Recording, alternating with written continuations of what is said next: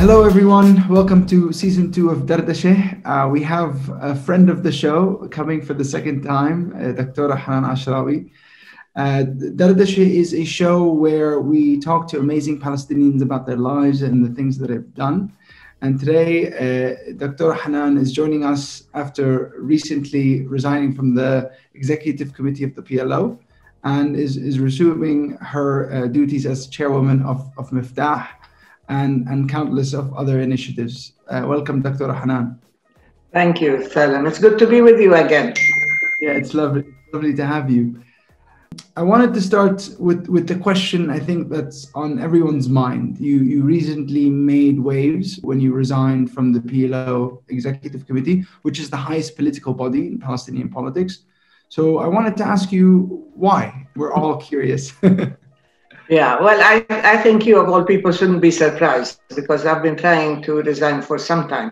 It's not something new, but I was waiting for the right time, the right moment, and the right way to send the proper message. My resignation is not a loss of confidence in the PLO per se, but it's feeling that the PLO has been sidelined.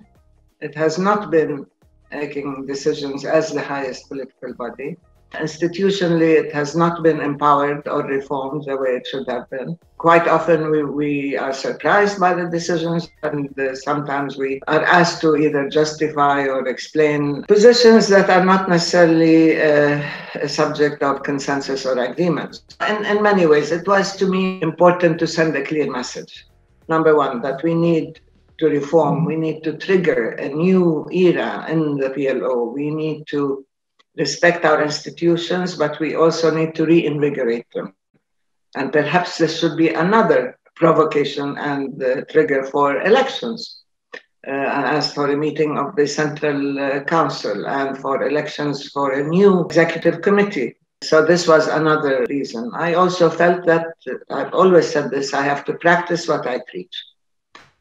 I always said people have to make room for the younger generations, and for younger men and women to take their role in decision-making within the institutional structure. And this is one sure way of reinvigorating and reforming the PLO, because we do need to inject the spirit of the young, the vision of the young, and it has become in many ways fossilized. And I wanted to say we need to move beyond the jargon and the repetitive formulaic presentations to a new language, to a new discourse, to a new agenda that is in many ways fed by the vigor of youth and engagement with the world on the basis of 21st century and further views rather than on the basis of regressive formulaic position, as I said. So all these things together, and the fact that I felt perhaps I could be effective without being part of the official system. I have been most of my life part of the official system. I don't see why we should take official position to be able to make a difference. On the contrary, I always feel that you could be a force for change and the formulation of this new discourse from outside. I've tried it both ways. And I believe civil society is a very important protection for democracy and a source of a new formulation of language and political agendas. And in a sense, it provides an open arena for a free exchange of ideas and free and innovative. Dr. I wanted to ask you, the majority of Palestinian society, whether in Palestine or around the world, is very young. And to be honest with you, the majority of them probably don't know much about the PLO. Exactly. So the question is, why the PLO? Why is it still important? Is it a body for this age? And the second part of that question is, if we need to reform it, how should we reform it? What does it need to look like? Yeah, the PLO certainly is a very critical institution because it is a representative body. It was formed primarily by the Arab countries, but then it declared its independence from Arab patronage, and it very clearly formed an address to represent the Palestinian people, especially after all these attempts at the fragmentation of the people, whether in exile or later under occupation, or in terms of expecting the Palestinian cause and people somehow to disappear, to be disseminated everywhere, to be fragmented, and not to have any kind of political body. The PLO is a representative body. It is political, yes, it is the highest political body, but it represents Palestinians everywhere. And symbolically, it also represents our right to self-determination. And gradually, the PLO gained recognition internationally, even within the UN as the sole legitimate representative, as well as within the Arab world.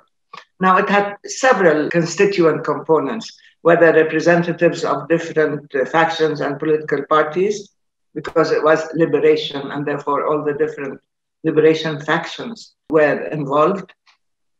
And this representation was within the PNC, Palestine National Council, which is a larger body as a national parliament. And then from the PNC, you elect the executive committee, which is sort of like the cabinet. So that PLO represented Palestinians everywhere, represented the Palestinian identity that was supposed to be totally negated, represented the right to self-determination and freedom, which was the focus of the agenda of the PLO. It was a safeguard for all Palestinians that we do have a legitimate representation and address with different representations of unions, different representations of segments of society, Palestinians everywhere. And we sought really to protect it and develop it. And it forged relations with all the revolutionary movements of the world. When I was a member of the General Union of Palestine Students, we had relations with the ANC. In South Africa, we had relations with all the liberation movements. So its primary task was liberation, and it was seen as a revolutionary representative body. But it had multiple functions in order to maintain this address for the national identity and rights, of repository of rights, if you will. Gradually, after the signing of the DOP and with all the problems with what is called the Oslo process and so on, there was clear ascendancy of the PA and a clear, I would say, marginalization and weakening, enfeeblement of the PLO. Because from the beginning, we felt the world, particularly the West, wanted to dissolve, to get rid of the PLO, because that represented a national issue, a political issue, a greater issue, and wanted to confine us to the PA, because the PA is a body, a functional body, that was supposed to build institutions and deliver services and so on, but it didn't have the representative capacity, it didn't have the national identity, it didn't have the recognition internationally. And I think deep down, it didn't have the revolutionary and armed struggle background of the PLO. We said that we have to do everything possible to protect and reinvigorate and reform the PLO in order to maintain its capacity as a comprehensive representative system and to respect its institutions and the tasks with which it was entrusted. Unfortunately, as I said, it became more and more weakened. The PLO used to sign agreements on behalf of the PA. Things were turned upside down. The PA now signs on behalf of the PLO. The PLO became part of the budget of the PA rather than the all-engulfing address and so on. So this gradual subsuming of the PLO under the PA weakened it, and the disregard for its role and decision-making also weakened it further. And I felt that we cannot be just all, tokenism, particularly me as a woman, that we are there as a show with no substance and with no power. We're at a very critical juncture, Dr. Hanan, because also the national project that we've been pursuing for the last 30 years is at a moment of reflection. And I think we're beginning a new paradigm. And I think as a people, we lack the vehicle that can take us there, one that is representative, one that allows participation and creating a vision for the future that moves us into that paradigm. So now more than ever, we need the PLO and the Palestinian parliament, which is the PNC. I think also we need to think about what kind of body it looks like in 2021. And so the two things I wanted to ask you is, how do we reform it, and how do we reform the PNC specifically to do that? And two, how can the younger generation reclaim a body that's been hollowed out and marginalized? Yeah. Well, you have to reclaim it by several means. I mean, first of all, you have to address it in a democratic way. The peaceful transfer of power is very important. And therefore, you do have to have elections as, let's say, the opening, where you need to open the door in order to enter the PLO, so to speak. And the most appropriate and credible way is by elections. Now, how do you have elections? If you have elections only in the occupied territories in the West Bank, including Jerusalem and Gaza, then the comprehensive representative capacity is diminished. So the decision was that members who are elected here, but as you know, the elections here are part of the agreements of the Oslo process, so let's not kid ourselves. But those people who are elected here become automatically members of the PNC, the elected members. But then you need to have representation of Palestinians outside.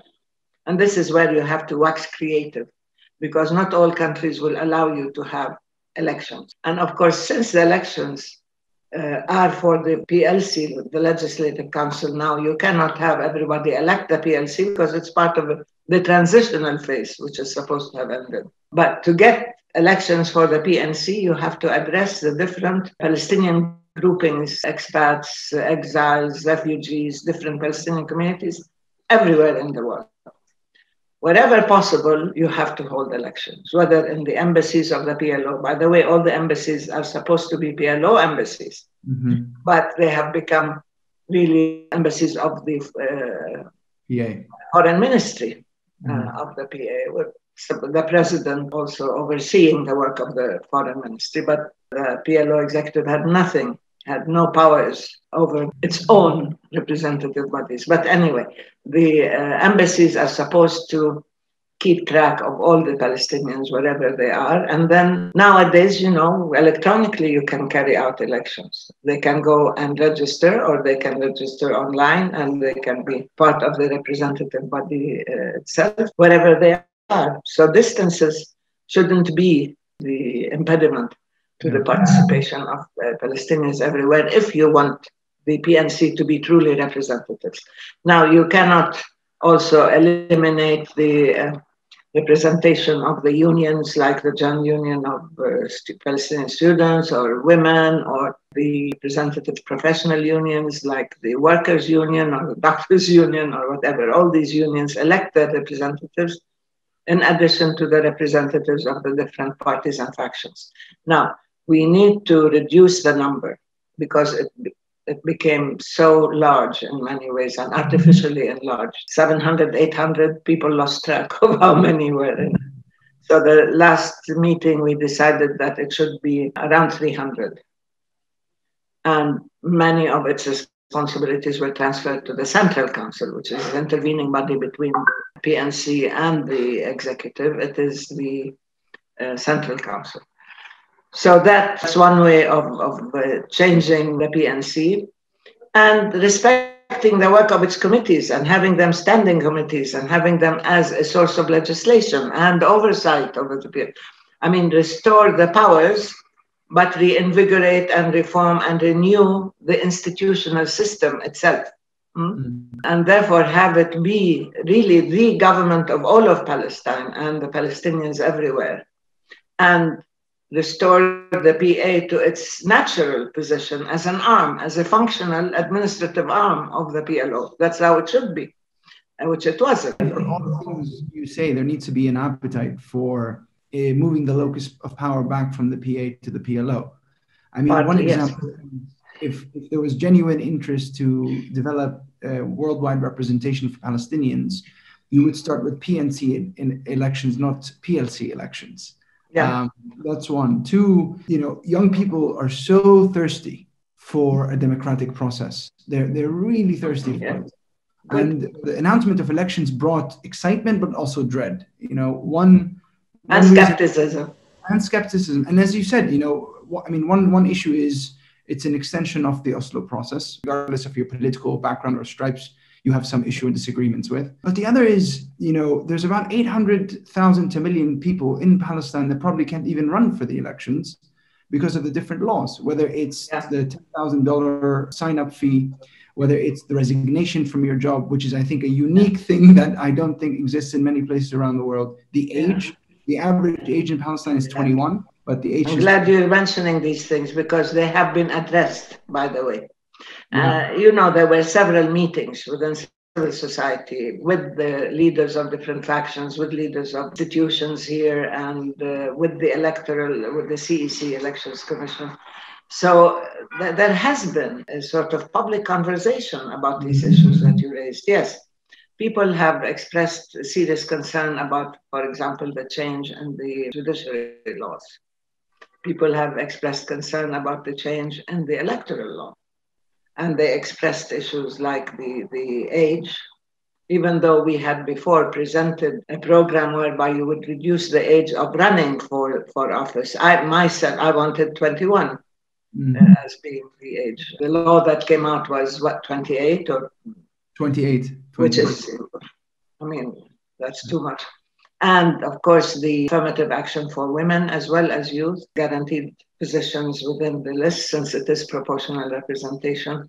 There are many issues that have to be addressed, and the papers were presented to the factions that met in Egypt, and they referred all these amendments to the electoral law, to the president, to take the proper steps. Since there is no PLC now, there is no legislative body, so it is ruled by decree. Laws have been adopted and promulgated through a presidential decree. And the same thing, the change in the electoral law was through a presidential decree. So now the amendments have to go through the president. And if you read the results of the meeting, the declaration, it did refer these issues, whether it is the age and the participation of women and youth, whether it is the fees, the registration fees, yes, to be reduced, and the issue of resigning from your post. This is ridiculous. This was in the old law that people who hold office in the civil service or people who are within civil society even, I don't know why, had to resign beforehand. When I resigned, when I ran for the PLC, and I resigned twice from my civil society jobs or posts, I looked around, nobody else had resigned. I think everybody told me I was the only one who did. The same as the only one who presented the full disclosure of my financial and so on. But anyway, laws are there to be respected, not to be broken. So this law is not acceptable. And within civil society, everybody said that you cannot make people leave. And not only that, it's conditional upon the employer. So the employer has the right to veto the resignation, because you have to present your resignation and the employer's acceptance of your resignation. Why? You should run, you should have the full freedom to run, because you cannot deprive the electoral process of all these abilities and talents and skills and people, young people who are in a job and don't want to lose it should they not win. Sometimes people want to run in order to put their feet on the first rung of the ladder, to start the process of engagement politically. So you cannot tell them you cannot engage unless you resign. To us, the issue is if you run and win, then you resign to avoid conflict of interest. Which is what it's like everywhere else in the world. That's right? How it has to be, yes. Mm-hmm. And what do you do with people who are in the private sector? What do you do with professionals like doctors, lawyers, engineers? What do you do? Why is it that people who have specific jobs only are supposed to resign? So this is another thing that I think everybody recognizes. There is a consensus politically and in terms of civil society that these things should not stay. The question is similar to the PNC and whether it will be reformed and given priority and given the locus of power. I think it depends on the appetite. And at the moment, the way things are, people are, this excitement, this hunger is starting to dissipate into apathy and frustration. No. And already? Already. And the thing is, Doctora, is, political parties, political movements take years to develop. You're asking people who've never voted in their lives and who've never participated in their lives, can't register a political party, can't open up a bank account for a political party to get donations to Really? be ready to run in elections in a month and a half or 2 months. Yeah, So, yeah. Young people are starting to look very cynically at the moment at the election, when it's a time that there needs to be a reinvigoration in the spirit of political participation in the systems. No, I'm not surprised that they are skeptical and there are many obstacles. But of course, the young people have the spirit of defiance and change. And I think they also have allies. I think they have people like me who have always mentored and who have always worked with the young and who's always on the lookout for young people and young women in particular to be able to make a difference, to be able to exercise their potential and their ideas and so on within a political system, because this is how you reform, this is how you reintegrate, this is how you change. Now, I know that there are many obstacles. What we need to do is start diagnosing all the problems and work on them systematically. I've always told you, do not just mobilize in cyberspace, organize on the ground. Get your people, you have to get the vote out. Now you're finding difficulties, or the young people are finding difficulties in organizing a party. So if you can't be a party start, you can start an electoral block, a list for elections. Huh?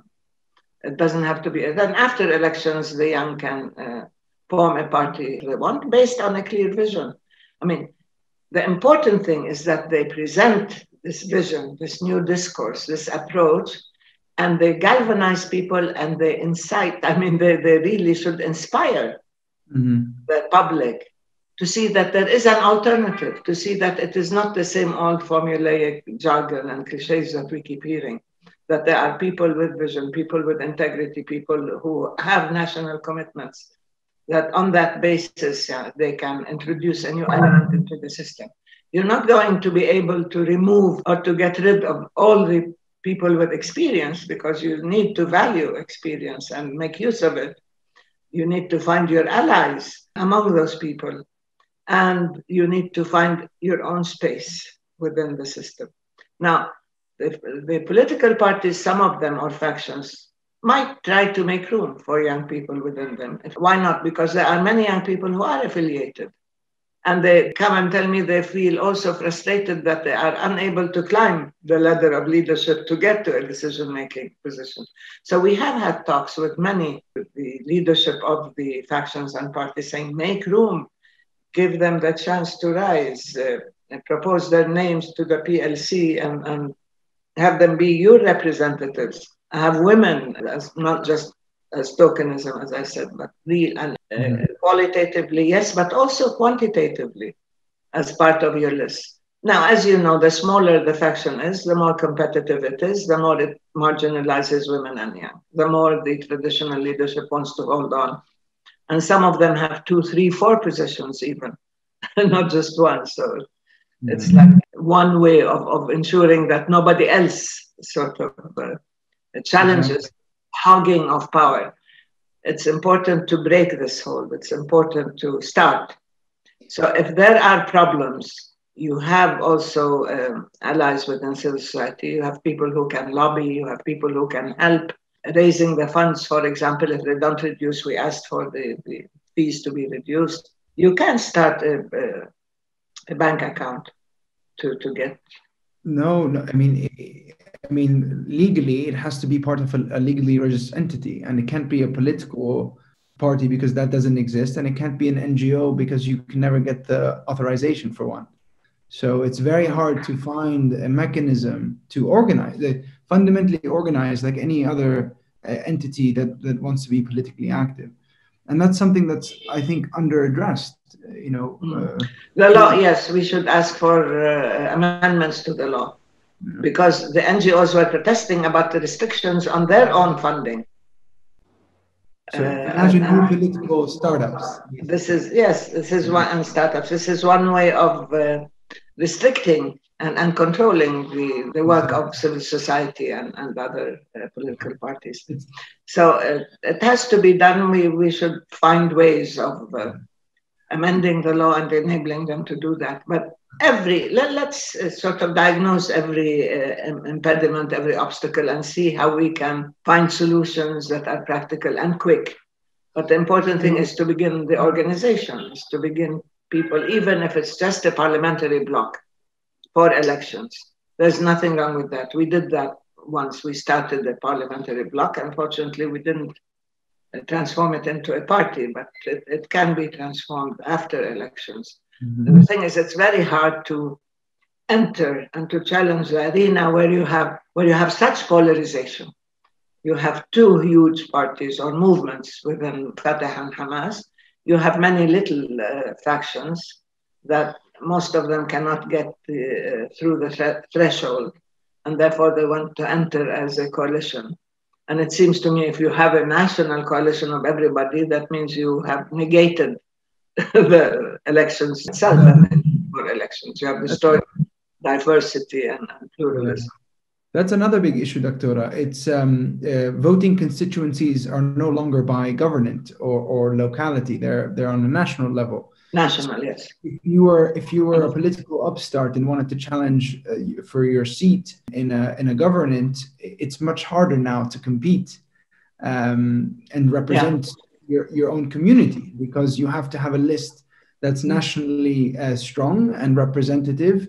And again, the challenges, the barriers to entry for younger people or women or whatever to organize themselves in a month and a half, get the money, get the names, get the lists, find a way to connect, is difficult. And even if reforms were made after the Cairo meeting, which were suggested, registration for a list is the 20th of March. So, we're talking about 30 days.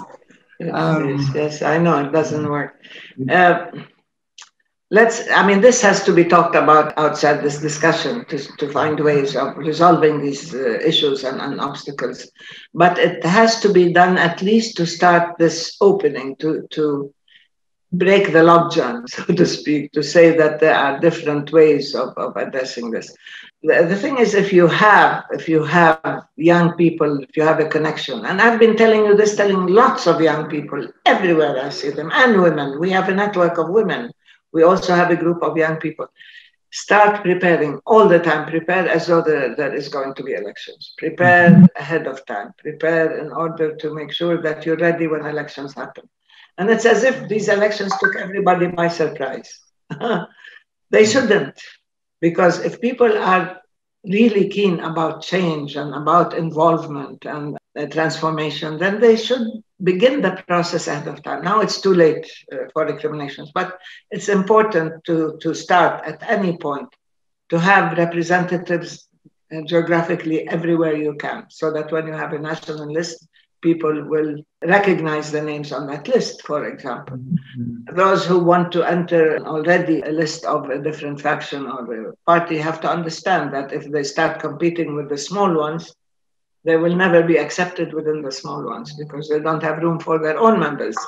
So it has to be either through the big ones, Fatah or Hamas. This polarization of the political system makes it also difficult because within the younger, diverse groups who don't have room, and the larger groups also want their own people, the movements, to be there. Not only that, but when one of the movements is going to potentially run 5 or 6 lists, that's going to also drive up competition. So I'm not also hopeful for their youth membership. But anyways, yes. I want to pivot to our last subject. I think a lot of people, young people, obviously looking towards the future, we've come out of this paradigm of the last 30 years, and they want to think about it. And I think sometimes they don't connect very much with the past and past lessons. Mm-hmm. And so I was wondering if you can offer advice for the younger generation as it starts grappling of how to maneuver and navigate and start to think about the future based on everything we've experienced over the last 30 years and more. I mean, this is a cliche if I say it. You have to know the past, but you don't have to be captive of the past. Mm-hmm. You really have to build on it. We have a rich past, a rich experience. You cannot negate it, you cannot deny it.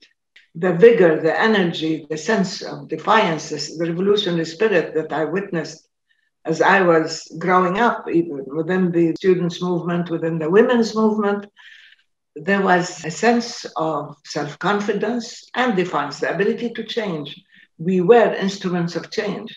But I always say I feel sorry for the young here because they don't have this space. They don't have their allies the way we did. We were part of the student revolution, for example.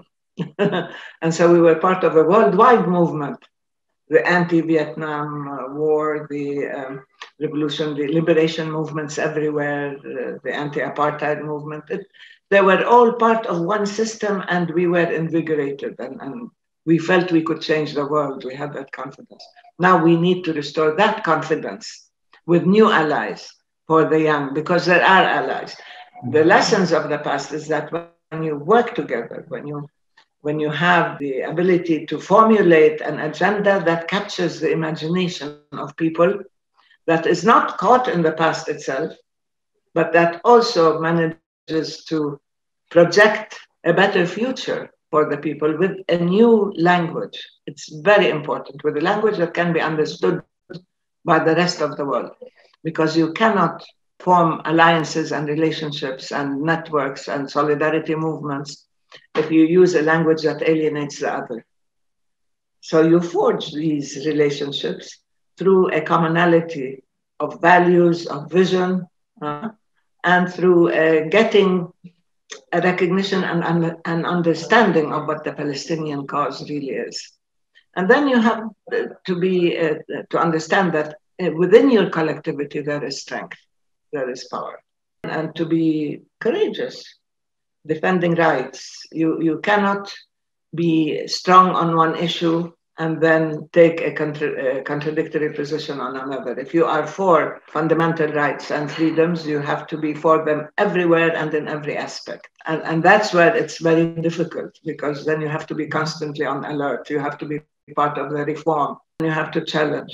So this was the strength of the PLO and its different factions. Of course, gradually it changed, and there were many things wrong. I'm not saying it was perfect.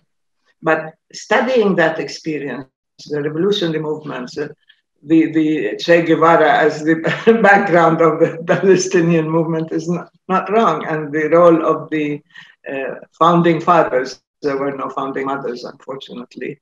It's important also to know that and where they come from. But and why it was essential that the Palestinians have representation and have these institutions and adopt the democratic system and respect diversity and pluralism and tolerance and come up always ahead of the curve with a fresh vision. Nowadays, we are caught in a reactive mode. We sit back and we wait to see what happens here, what happens there. We'll see, we'll decide, and so on. There's no proactive agenda that predicts what is happening and that captures the Palestinian body politic, the Palestinian collectivity, and thrusts it into the future and into the consciousness and awareness of people everywhere. So isolating ourselves is not going to work, and resorting to cliches of the past, thinking that they had worked before, they had worked in a different context. Shape your own context as well within a larger framework. There's a lot to be said, but I think that the youth movement is actually within its own organizations as well, as part of civil society and the political movements and so on, has its own language now and is trying. But it's important for them not to be co-opted and absorbed by existing organizations, or it's important that they don't adopt the same tired language or agenda. Something new has to be born, and I have a feeling sometimes when I see and I work with young people that they do have the ability and the vision, that something is brewing, but how to organize it, how to pull it together, how to really be a force for change. This is what is needed. Yeah, absolutely. The most critical thing to be able to navigate all these different environments and all these different forces is a democratic, representative Palestinian political system that allows new voices to shape the vision of the future and connect with the rest of the world that they themselves understand. Exactly. And I hope the next couple of months will offer opportunities to really do that. Once again, thank you so much for your time and for your wisdom, and thank you so much for being on. My pleasure. Thank you, Salem. It's good to be with you. Thank Best of you. luck.